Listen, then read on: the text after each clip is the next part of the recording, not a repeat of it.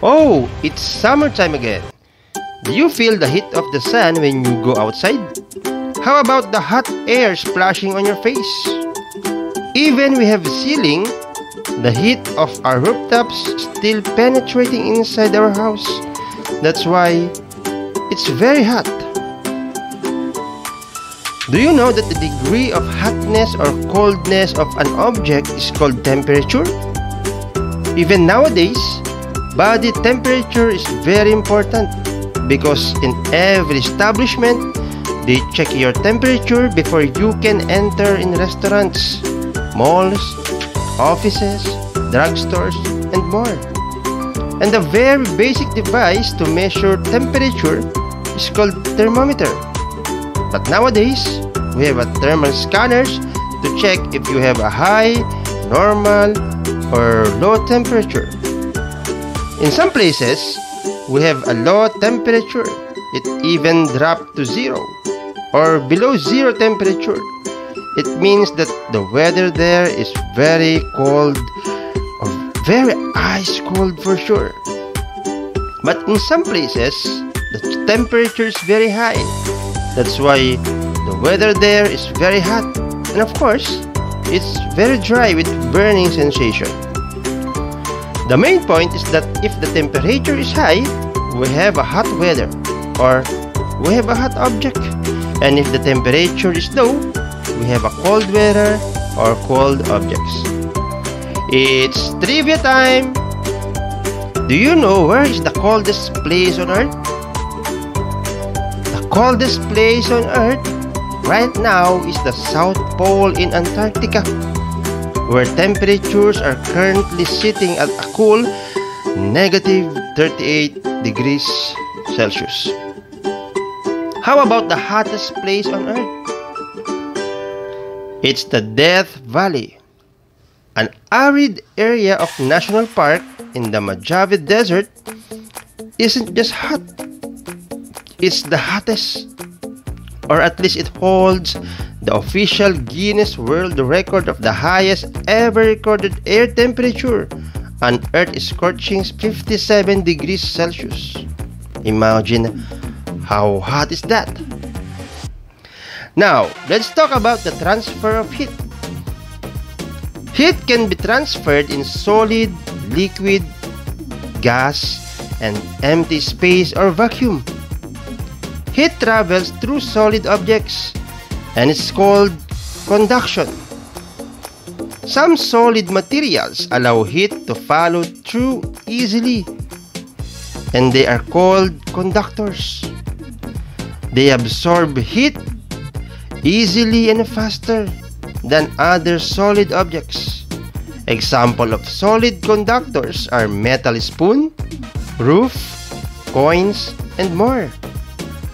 While other solid materials, heat passes slowly or not at all. These materials are called insulators. And some insulators are wood, plastic, and ceramic. Heat also travels in liquid and gases, and it's called convection. Example of convection in liquid is that when water is heated in a kettle, the molecules at the bottom gets heated at first. The heated molecules move and rise, pushing the top molecules which are cold to the bottom. The colder molecules sink, yet heated at the bottom and moves up. Warm fluid rises and cold fluid sinks, forming currents. This movement continues until the fluid is evenly heated and you see bubbles forming. How about examples of convection in air?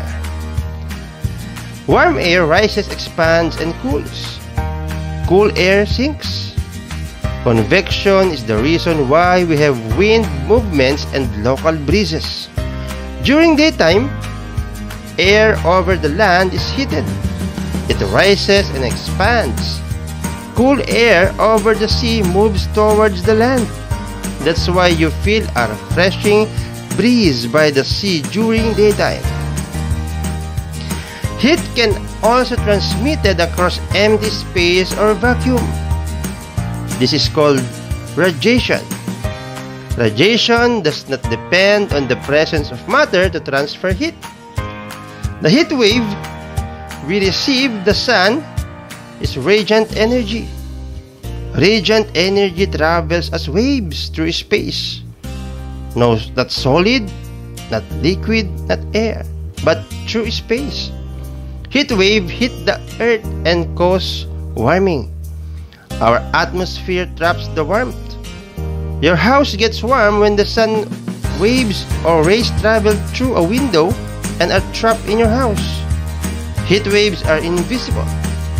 All warm objects radiate or give off heat waves. Okay, class? Remember this.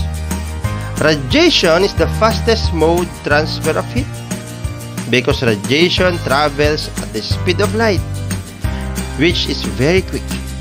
Second is convection in liquid and gases. And the slowest mode of transfer of heat is conduction because it takes place from particle to particle. Okay, class, let's sum it up. Heat travels through conduction, convection, and radiation. Conduction is the travel of heat through solid materials. Convection is the travel of heat through liquid and gas.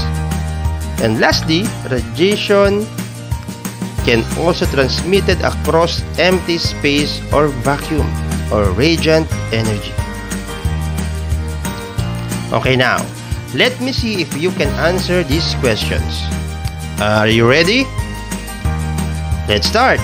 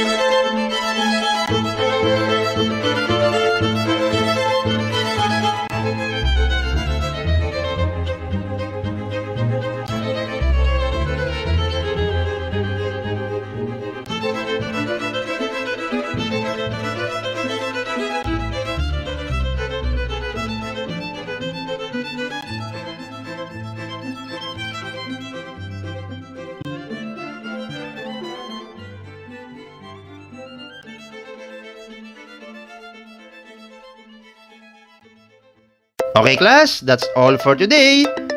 And always remember, knowledge is power. See you next time. Bye-bye.